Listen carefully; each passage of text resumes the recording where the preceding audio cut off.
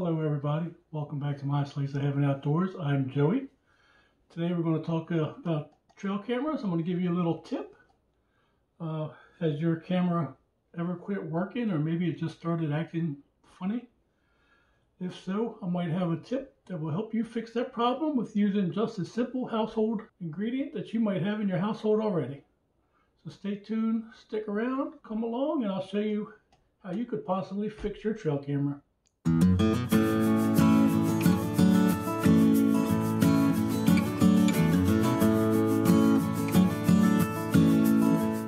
I'm glad you guys are still here.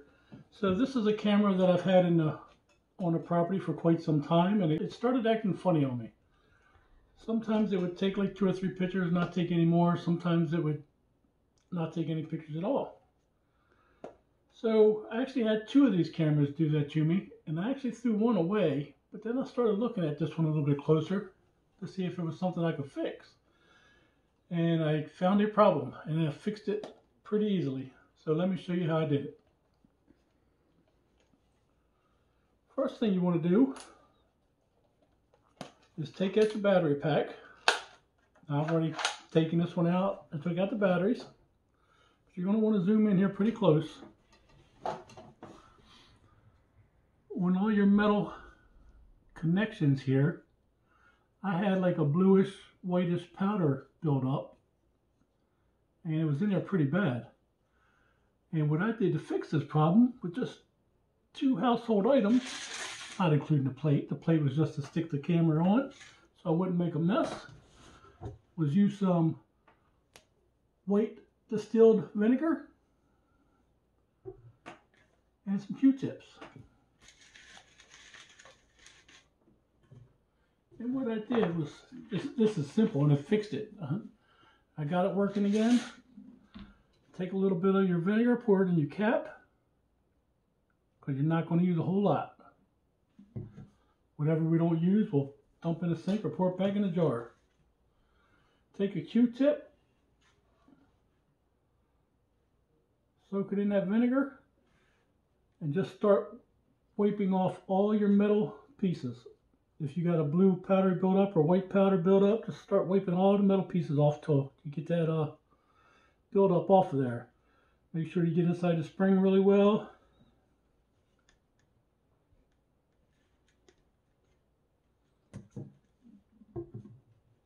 If you have to, if it's in the spring really good, just put that Q-tip really good and just let that vinegar run down in there.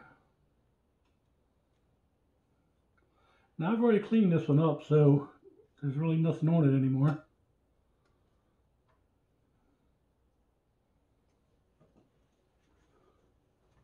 Then, when you get all that done, I just took the other side and dried it off the best I could. And I brought a couple extra ones so I could dry it. And just make sure you get all that corrosion stuff off of there really well. And that vinegar took it off really easy.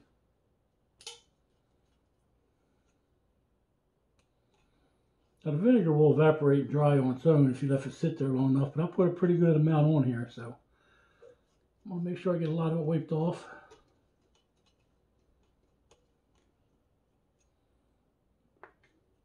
Dry Q-tips take it off pretty well.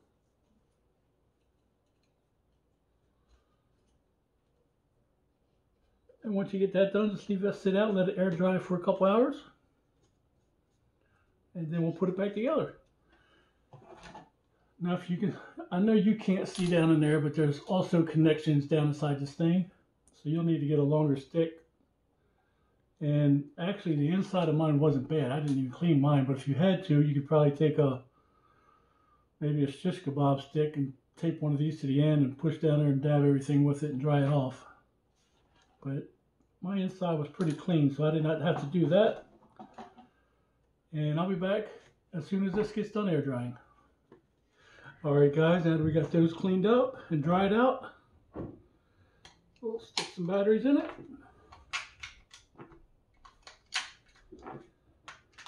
And we're using the Energizer Ultimate lithium batteries.